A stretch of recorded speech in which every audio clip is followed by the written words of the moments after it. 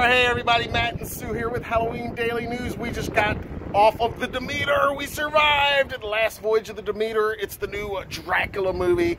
I loved it. This is a Dracula movie pretty much unlike any other and kind of the one I've been wanting to see for a long time. This is not romantic Dracula or smooth seducing Dracula. No. This is pure monster, beastly, vicious Dracula, and he is ferocious in this movie. It is set all aboard the ship, the Demeter, coming to London, and if you read the book, it's all based on one chapter, and it's pretty faithful, although they do add a few details in there. It was a little long for you, you said. Yeah, maybe a little long, and maybe it was because we were mostly on the ship the entire time, so I started getting a little seasick.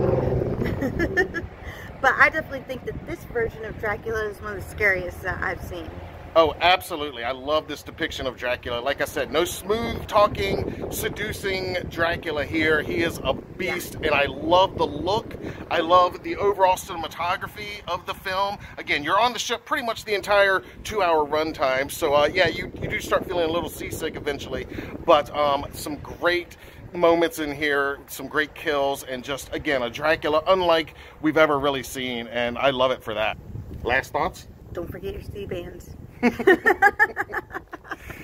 Anyway, highly recommended. Let us know in the comments if you've seen Last Voyage of the Demeter, and if so, what you think about this new Dracula movie. We'd love to hear from you, and be sure to subscribe so you don't miss any of our other exciting stuff we've got coming your way right here on the HDN YouTube channel. Until then, I'm Matt, and this is Sue Arts. We are Halloween Daily News. Thank you for watching.